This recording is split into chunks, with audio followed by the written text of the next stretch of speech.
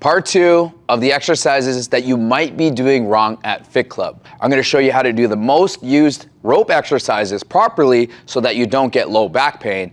All right, the battle ropes. I'm gonna show you a couple exercises that most people do wrong, and I want you to do them right so that we're getting the most out of it and you're not gonna get injured. So right away, these ropes are gonna be outstretched. Now, when the ropes are outstretched, it kind of makes it an awkward thing for you to do them properly because the tension is being pulled back in opposed to the ropes being lifted up and down. So when you're doing a battle rope, you want to create some type of slack and you'll feel it.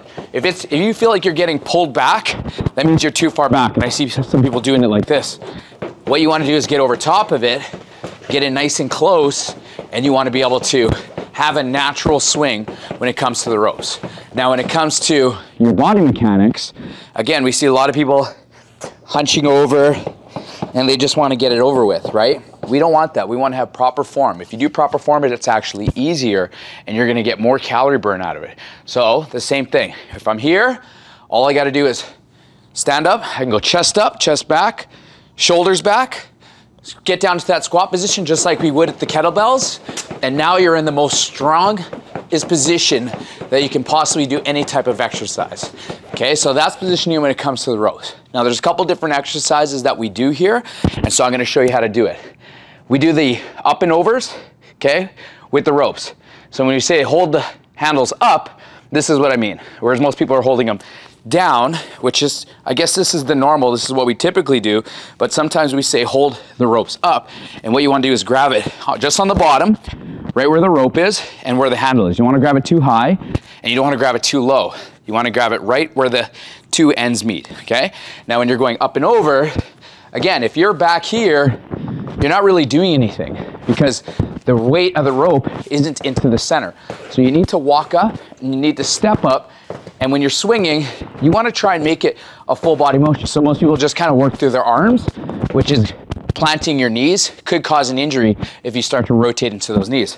So what you want to do is bend them and you want to go side to side and use that body. Now which muscle groups are you working when it comes to that?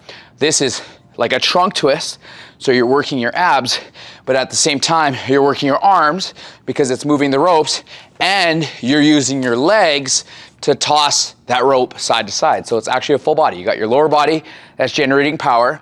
The power is then transferred to your abs, which is a core exercise, and then your arms are the last things to do the whipping motion. So you'd think, well, my arms are the one doing the motion, but it's not.